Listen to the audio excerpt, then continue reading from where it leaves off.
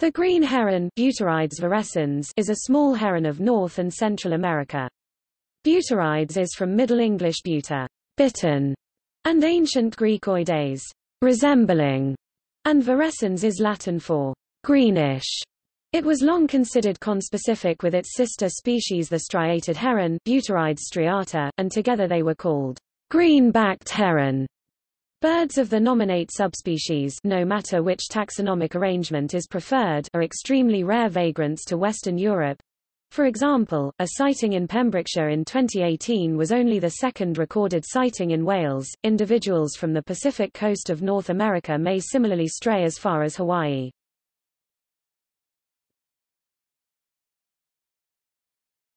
Topic: Description. The green heron is relatively small. Adult body length is about 44 cm 17 in. The neck is often pulled in tight against the body.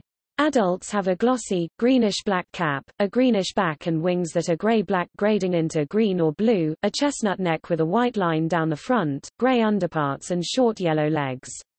The bill is dark with a long, sharp point. Female adults tend to be smaller than males, and have duller and lighter plumage, particularly in the breeding season. Juveniles are duller, with the head sides, neck and underparts streaked brown and white, tan splotched back and wing coverts, and greenish-yellow legs and bill. Hatchlings are covered in down feathers, light grey above, and white on the belly. The green heron's call is a loud and sudden keo. It also makes a series of more subdued cook calls.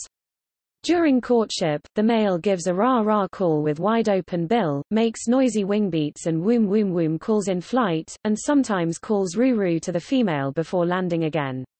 While sitting, an aru-aru courtship call is also given.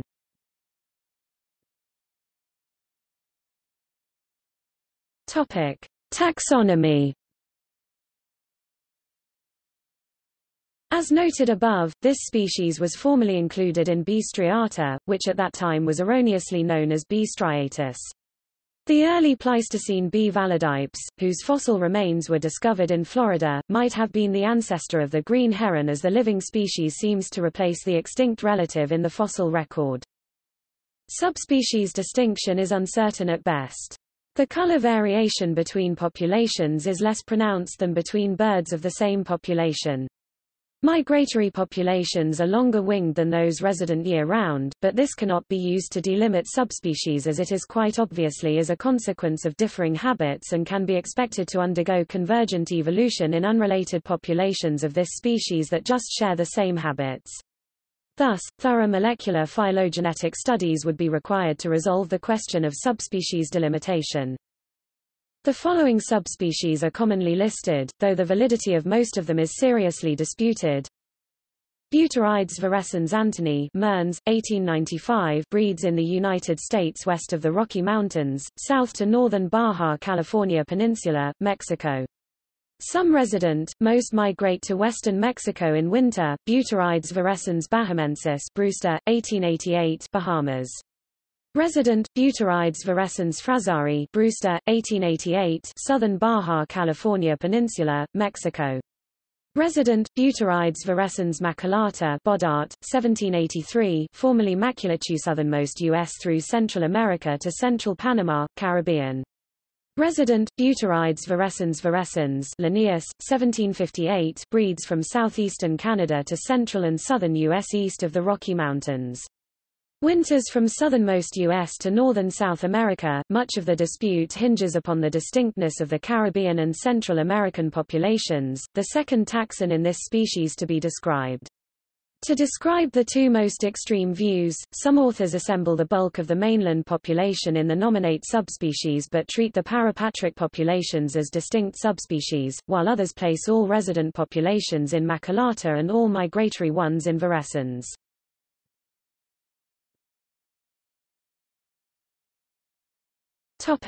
Ecology. The habitat of the green heron is small wetlands in low-lying areas. The species is most conspicuous during dusk and dawn, and if anything these birds are nocturnal rather than diurnal, preferring to retreat to sheltered areas in daytime. They feed actively during the day, however, if hungry or provisioning young. Shore-living individuals adapt to the rhythm of the tides. They mainly eat small fish, frogs and aquatic arthropods, but may take any invertebrate or vertebrate prey they can catch, including such animals like leeches and mice. Green herons are intolerant of other birds, including conspecifics, when feeding and are not seen to forage in groups. They typically stand still on shore or in shallow water or perch upon branches and await prey.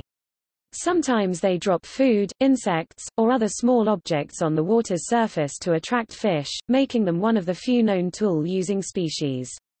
This feeding method has led some to title the green and closely related striated heron as among the world's most intelligent birds. They are able to hover briefly to catch prey. The northern population moves to its breeding ranges during March and April, near the northernmost limit of the green heron's range. Breeding is well underway by the end of May.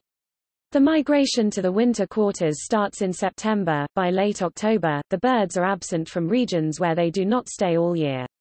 At least the northward migration does not seem to be affected by global warming. Birds appear in their breeding ranges at the same time they did 100 years ago. Individuals of non-migratory populations abandon their territories after breeding season to roam about the region. They may or may not return to the previous year's breeding location, depending on whether they found better habitat during these wanderings. In these populations, the breeding season is determined by rainfall and consequent prey availability. Green herons are seasonally monogamous. The pairs form in the breeding range, after an intense courtship display by the males, who select the nesting sites and fly in front of the female noisily and with puffed-up head and neck plumage. They nest in forest and swamp patches, over water or in plants near water. Nests are a platform of sticks, often in shrubs or trees, sometimes on the ground. Locations in trees are preferred, with some nests built up to 20 meters (66 feet) off the ground, although heights of several meters are more common. Rarely, large numbers of these birds congregate in heronries for nesting. The clutch is usually 2 to 6 pale green eggs, which are laid in 2-day intervals, though the second egg may be laid up to 6 days later than the first. After the last egg has been laid, both parents incubate for about 19 to 21 days until hatching, and feed the young birds. The frequency of feedings decreases as the offspring near fledging. The young sometimes start to leave the nest at 16 days of age, but are not fully fledged and able to fend for themselves until 30 to 35 days old. Sometimes, particularly in the tropical parts of its range, the green heron breeds twice a year.